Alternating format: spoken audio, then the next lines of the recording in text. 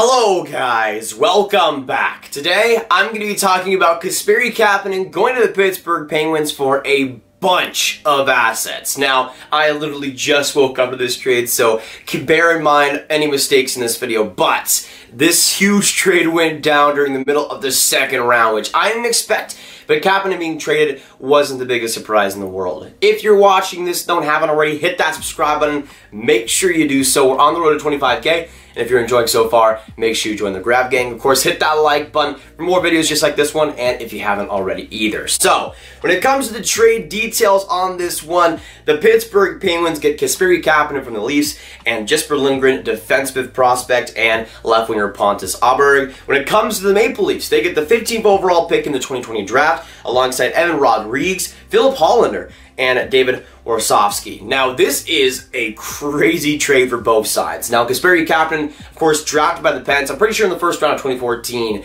and he was involved in the Phil Kessel deal. And he was really the only main guy that actually performed for Toronto in that Kessel deal, but Toronto sends him back to Pittsburgh, and Pittsburgh gives up a mega haul for this. Now, personally, that 15th overall pick, it was up in the air what Pittsburgh was going to do with it because they had the chance to give it up to Minnesota and get the next pick, but it makes sense now why they kept that pick so they could actually trade it to another team to get an asset, and that's what they do here. Now, when it comes to Toronto getting rid of Kasperi Kapanen, they get rid of $3.2 million in cap space for the next 3 years, so pretty big cap dump, but also a guy that I think could be missed on Toronto, even though he was mostly a third liner for them. That's a player that I think could be doing pretty well alongside Malkin or Crosby in Pittsburgh. Not sure if he's actually up to that level.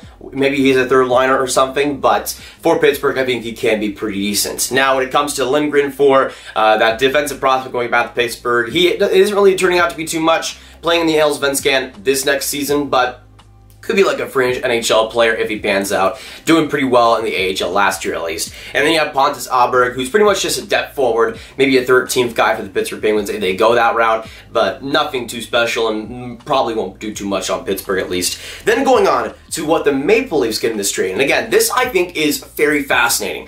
They get the 15th overall pick, which just by itself, if they got that for all the assets they had to give up, I thought it was a pretty decent trade for the Leafs. And then you go into Filip Hallander. Now, David Warsofsky is just kind of out there. But Filip Hallander, to me, was one of my favorite prospects in the 2018 draft. I still think he has a great potential to become a pretty solid middle six forward. He's a guy that hasn't been as productive as you would want, but I still think has made some good progress. And skill-wise, I think there is potential there to really round out into a good overall forward. When it comes to that 15th overall pick as well, you could get some excellent players there. If you want to go for the forward end, you could get a guy like a Seth Jarvis, a Dawson Mercer potentially, some excellent guys. And even if they do end up reaching for defenseman, if it's a guy like a Brandon Schneider or something, that's still a pretty good player you're getting at number 15. So for the Leafs, I really do like what they got in this trade. For Kapanen, they get kind of a cap dump here, but they get a first round pick, 15th overall, and Hallander, who I think is going to be a pretty solid player in the NHL someday, if he pans out, which obviously no guarantee, but for Toronto, getting some pretty good future assets, and not gonna lie, kind of impressed by what they were able to pull off here. I still think Kapanen will be a pretty solid player in Pittsburgh, but the return here for Toronto is not bad whatsoever. But let me know down in the chat down below, even though I think Toronto wins this trade, or not the chat, the comments. Let me know down in the comments down below, who do you think wins this trade? Do you think it's Toronto? Do you think it's Pittsburgh? Let me know. And what do you think about the assets exchanged here? Also, of course, hit that like button, hit that subscribe button if you haven't already. Join the Grav gang. Make sure you share this video with your friends and get it out there, and click on this card right here to watch all my trade videos right in one playlist. I'm trying to very hardly keep out a sneeze at the moment, so try my best. I'll see you in the next video or stream. Goodbye.